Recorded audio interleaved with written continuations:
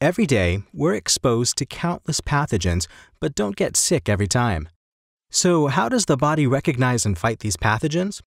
Let's discuss this step by step.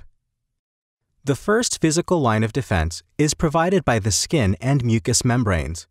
In the airways, mucus, ciliary motion, and coughing are important defense mechanisms. In addition, bodily secretions also protect us from pathogens.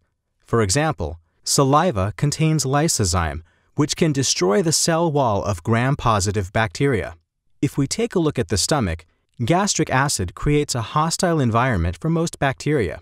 Also, the normal flora residing on the skin and mucous membranes displace and fight pathogens. If the pathogen ends up breaching these barriers, the body depends on further active defense mechanisms of the immune system. First, the cells involved in innate immunity become active. Certain stimuli, such as tissue injury, trigger an inflammatory reaction. As a result, leukocytes, especially granulocytes and macrophages, are attracted to the site of damage. They leave the adjacent blood cells and penetrate into the damaged tissue.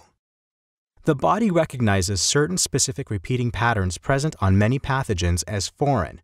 These include, for example, lipopolysaccharides, which are located on the outer membrane of gram-negative bacteria. These characteristics are also called pathogen-associated molecular patterns, in short, PAMPs. Because they're commonly shared between different pathogen subtypes, they're considered nonspecific. The macrophages and granulocytes attracted by the inflammation recognize the PAMPs of pathogens through pattern recognition receptors, in short, PRR. The granulocytes then secrete a toxic substance to fight against the invading bacteria. The macrophages engulf the bacteria, or in other words, phagocytose them. In addition, PAMPs activate the complement system. This system consists of many different proteins that initially circulate in the blood and tissue in an inactive state. These proteins are activated by pathogens, leading to a cascade of reactions. This leads to three effects. First, more leukocytes are attracted to the site, which stimulates the inflammation. Second, the complement components mark the pathogens, facilitating phagocytosis, which is required for some pathogens.